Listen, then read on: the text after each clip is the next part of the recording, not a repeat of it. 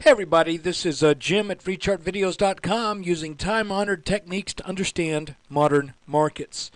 This video is for educational purposes only. It is not intended to be used as any form of actual investment advice.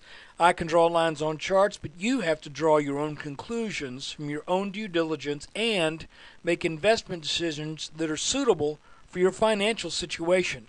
And look, I am not a licensed professional. I'm just a guy. A regular guy who draws lines on charts. Well, looking here at a daily chart of the S&P 500, you can see that really from this March that we had up really nicely from the 11, we got down to 1040, actually as low as almost a little over, what? Did almost dip down under 1,000 back here last July, but didn't. And funny, we get another dip here. But make a long story short, for the past 5 months, 1, 2, 3, 4, 5, almost 6 months, the markets really have gone sideways. And I tell you what, when it goes sideways like this, it is not easy to trade. It's not easy to always know the direction of the market because we are still in this pattern that is defined by this upper blue line and this bottom blue line. And I'm calling this right now an area of congestion. The reason I'm not calling it a consolidation is because I have a very narrow definition of what a consolidation is. And to me at least, and this may not be the way everybody does it, but to me, a consolidation implies that the move continues in the same way that led to that consolidation. So we come up from below in a nice rally, then we go sideways for a while. In my book, this is not a consolidation pattern unless it is consolidating, regaining strength for another move up. And that means it could be a reversal. So anyway, I guess that may be just getting a little bit semantics, maybe not that important really. But anyway, I showed you for the past weeks. How long has it been? Past couple weeks.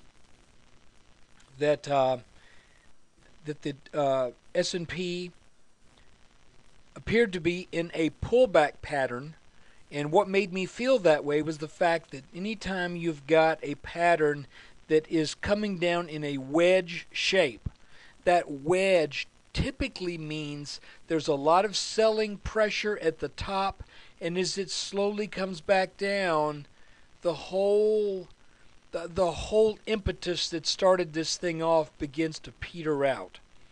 And I believe that is what has happened.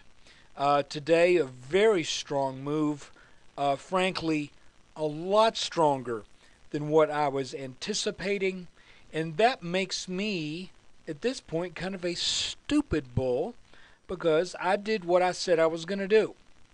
And I still think I did the right thing 9 times out of 10, and that was I bought on this bottom line. I said I will sell on a touch of this top line, and I actually sold my 3X fund pre-market, figuring, well, if we break out of this, we will come back and back test. And you know something? I still think we will come back and back test. We got to do it pretty soon, though, because this back test would eventually be too low for it to continue the trend.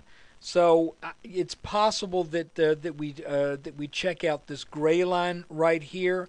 That could represent a back test as well of this larger line of resistance that got broken here, back tested, got taken out, and now it's broken up again. So it's possible that this could be a line that would stop any downward momentum.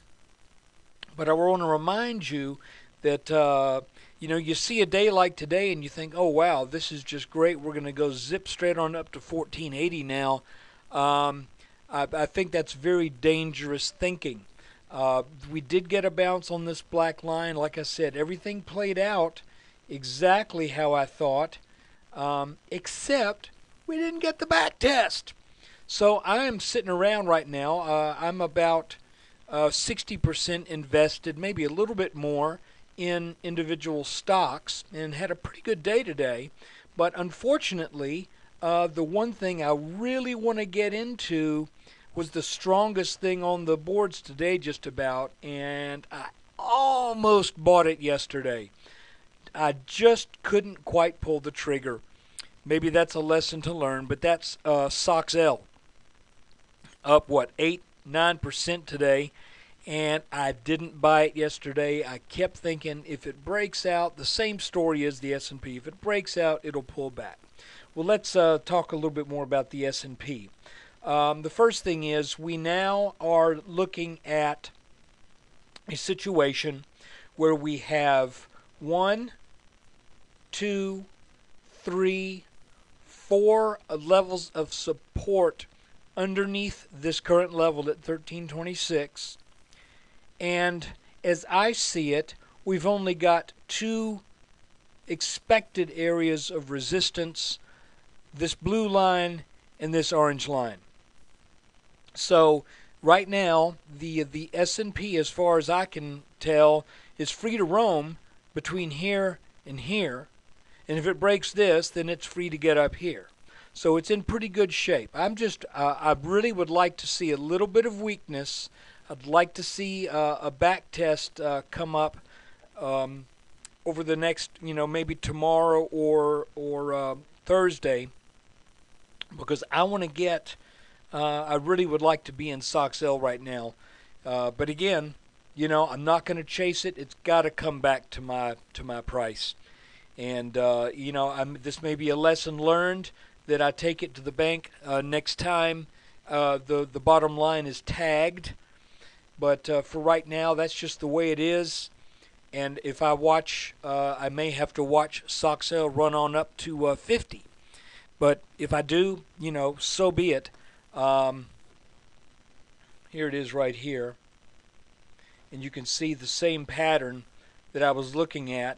And I kept thinking, if it breaks out, it'll come back one more tag, just like it did back here, right?